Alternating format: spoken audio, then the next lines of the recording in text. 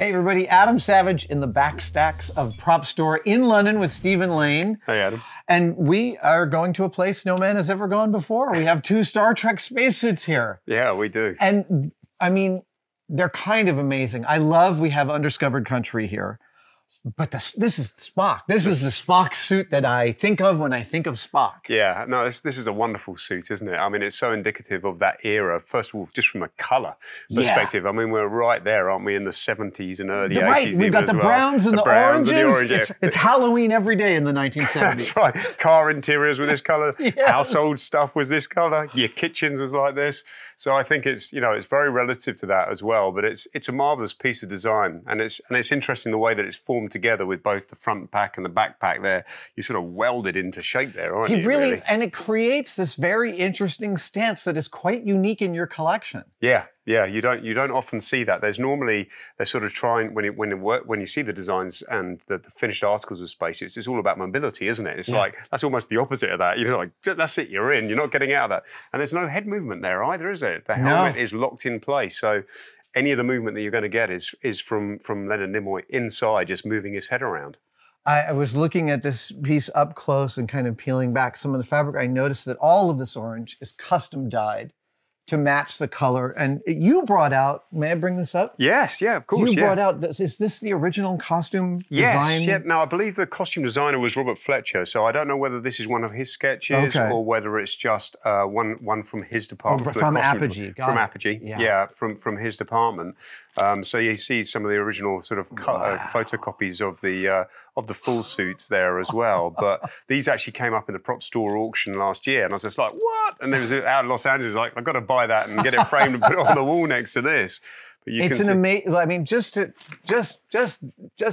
right? Like, working in film is all about translation, and it is such a beautiful thing to see these drawings and see what comes out of it, even down to little details like this that they've really worked hard to put in the little.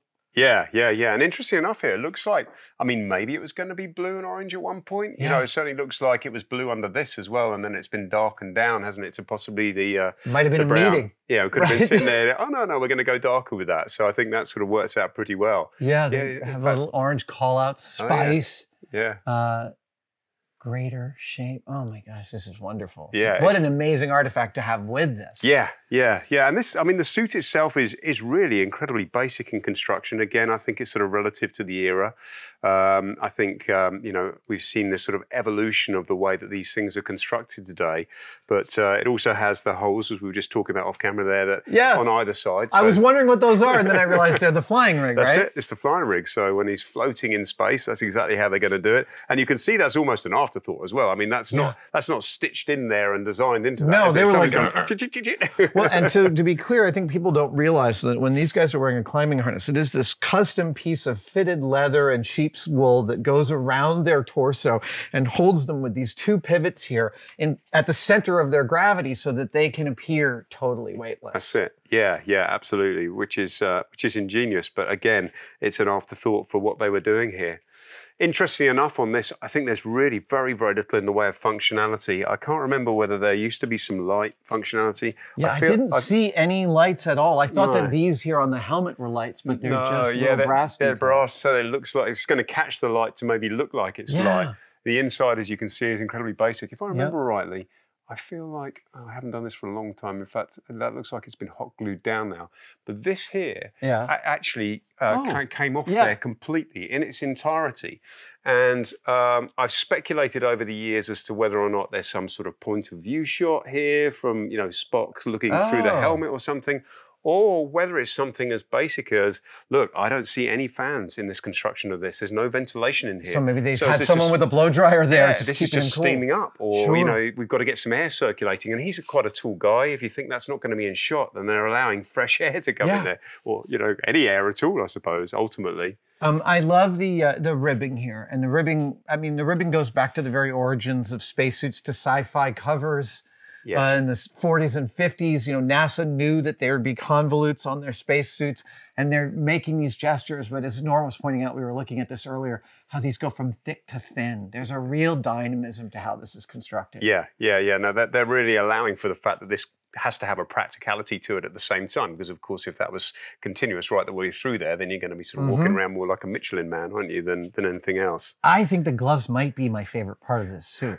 Looking at them up close, all of the patterning done around here, all the variegation done. They've just done a tremendous amount of art direction with such simple materials. Yeah, you're right. Right the way down to the fingertips here, actually, isn't it? It's all the way on here, all the way down. I mean, right every time I look at this, I feel a little sorry for the sewers. I'm like, you guys really brought it. Yeah, there's work to be done there, isn't there? And then these are like more like spats than boots. Yeah. Well, unfortunately, when I acquired this particular costume, and this came out, this was during the period post the 2006 Paramount CBS auction that took place at Christie's. Right. And following that, a company called It's a Wrap had an auction that ran for a couple of years, which was all the content that essentially they didn't feel was substantial enough to put through the main sale at Christie's. And so this actually came up through that. And unfortunately, the boots, as we talked about so many times before, were gone. Who knows where they ended up? But thankfully, it came with these spats. The spats are absolutely...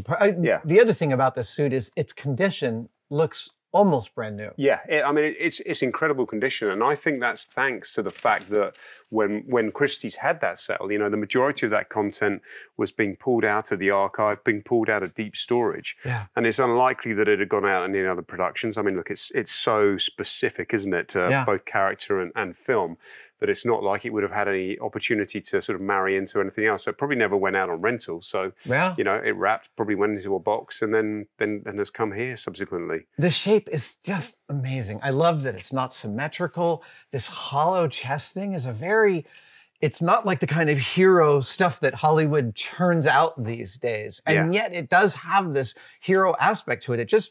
Its uniqueness feels really awesome. Yeah, am I right in thinking that in a later film they did actually reuse a very similar style to this, but it didn't have a handle on here or something like that? I am not the one to ask. No? I do not have the encyclopedic knowledge of Star Trek spacesuits. You'd have to ask my friend Ryan Nagata. Right. He's the one who's got all those, knows where all those bodies are buried. Yeah, I think they did in the subsequent film to this. Potentially, it was they used something very similar, but just with minor modifications. I found a vent. Oh, okay. So it's practical, is it? You can tell me what that vent is. It's Cool Shade. Oh no, yes, all right. Okay, that's beyond me. So Cool Shade is a UK screen that is both the panels on a TIE fighter, right, and it is the vent screen on the Millennium Falcon. Right. And is one of the hardest things to find. I just love. Well, there's a pair of them. Yeah. Right. I didn't know that. I have a 6-inch square of original Cool Shade that I collected years ago, and it's one of the more precious little bits I've found. That's very cool. Very cool. Is there much on the back here we want to talk about or have a look at? I think it's a little. We'll probably see. We can just pivot them around here. I think it's worth having a look at the back because it's so infrequently seen on film, isn't it? There we go. And again, you know, there's this aspect of you know, you've got the basic form of the suit here, but then they've drawn in these details and they've gone in and modeled them in. Yeah, actually down the side there, isn't there? And then these little call outs here, they're all like, that is directly that. This is someone copying that precisely. That's amazing, isn't right? it? And that's like, that is really awesome. Come on in. So do you recognize any of these? Because I mean, this looks like kit stuff as well, doesn't it? It does. Oh, wow. I don't recognize stuff right off the... Oh, that's a jerry can from Tamiya model. That's probably 1/24th scale. That I definitely recognize from something. This is all over ILM models, this little box. And, you know, your classic Plastruct hemispheres, those are always somewhere. Of course. It goes without saying. Oh, yeah, probably tank treads going on there. Oh, yeah. I got it. It's great, isn't it? And that kind of investigation is always one of my favorites. Oh, that's interesting, actually. I haven't looked at this before, but there's actually a light bulb inside the corner piece. Have you got the same on that side as well?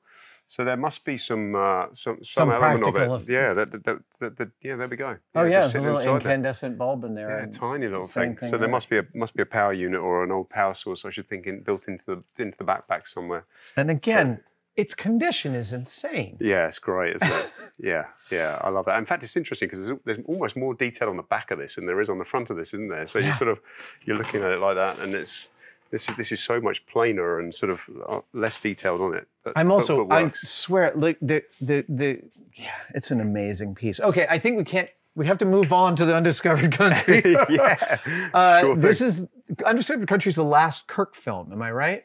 It's the last original series Star Trek film. Yes, yeah, I believe so. Yeah, unlike you, I'm not quite as hot on my Trek as I am on my Star Wars, unfortunately. But yeah, no, this is a great piece. Again, I think the assassins, they play a reasonably significant role in this movie, don't they? I remember there's a shot in the film where maybe the boots are just sort of floating through space or floating. That's right, they go into a weightless environment or something, the boots are floating or something like that. And so you see the underside detail on the boot and things. But yeah, I love this for the simplicity and the way that the helmet really shines through on this as much as anything else. The helmet shines through, and you're right. There's so much simplicity to the detail that is not really obvious. I mean, this is just an electrical connector. Oh, it is, yeah. It's somebody you can see the little pin releases for connecting the electrics, and then they've sewn in these pockets for just some little bits of Tygon tubing. Yeah. And again, there's nothing lost by doing that. It's actually a flexible, easy unit to make. And the costume itself is really compelling.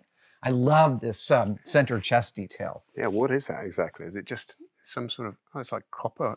Yeah, it looks like, well, the top looks like some perforated plate, but underneath, yeah. Yeah, not too sure what's going on there. I think it's cool if we turn this to one side a little bit, just pivot this around.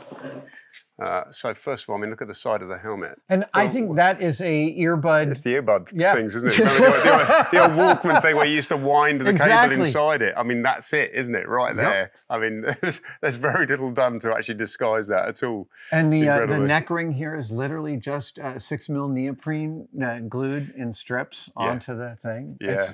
A little bit of ventilation there. Yeah. Somebody's gone, I can't breathe in here. Zip, zip, zip, zip. And then touch it in. And then interestingly enough, you know, again, I hadn't really noticed this before we started looking at it today. A bit of product placement on the back of the helmet as well. Oakley, man. I was wondering about that. I don't think there's product placement in any other Star Trek film. No, I'm not familiar. I wonder whether, I mean, because Oakley were really all about shades during this era, so I'm just wondering whether or not, would they have had anything to do... You wonder if the blue visor might not have been an Oakley... Yeah, I'm just wondering whether this could be the Oakley element to that, and they've done it as part of a product placement thing or something like that. I don't know. All right, so if I had to hazard a guess, here's the story I'm telling myself in my head, is at the time they were doing this, it was really hard to have a perfect blue vacuum metallization, and Oakley helped them out. Right. It would make sense, wouldn't it? I mean, that's literally how the shades were being done at that time, weren't they? Right. And so, yeah. And then I would imagine Oakley would say, we got to have a logo. And the Star Trek people would say, yeah, we're going to make it gray on gray. I don't think they're going to have told him that. We satisfy the contractual requirements. No one's going to be able to see it. And it even has a name tag, Samno. There we go. Yeah, because I think there were just two dressed like this. I think there were like the two of them together, the pair of them. I seem to recall. Again, it's not a film that I've watched for a little while, but yeah, I've seen some of the sort of, because these are sort of like radiation protection suits or something like that as well. I think they're dual purpose. So I think maybe the suits turn up in other instances, but it's the only time I'd actually seen one of these turn up with the helmet as well. And I was like, as soon as it rocked up, I was like, yeah, definitely. Star Trek is one of the series that has the widest variance of spacesuit designs. I mean, from those original ones with the mesh, right? Yes, yeah, that crazy all mesh the way back, from the original series.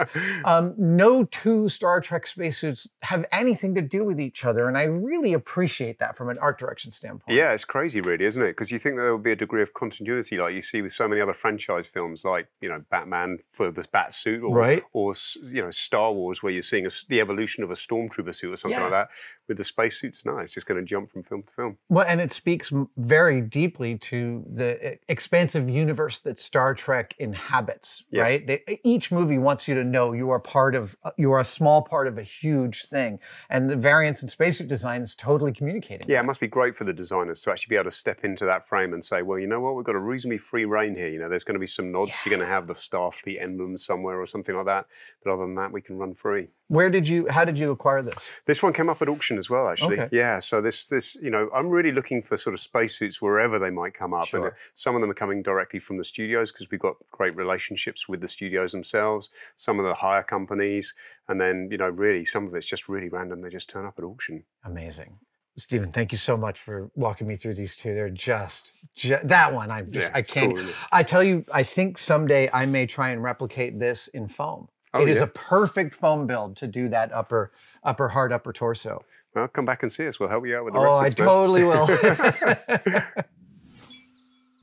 Hey guys, Adam Savage from Tested here. If you've ever seen the 6-inch ruler in inches and centimeters on my forearm and wanted one of your own, but you didn't want it to be permanent, well, today's your lucky day. You can now buy temporary tattoos of my measuring stick, my measuring forearm, at tested-store.com.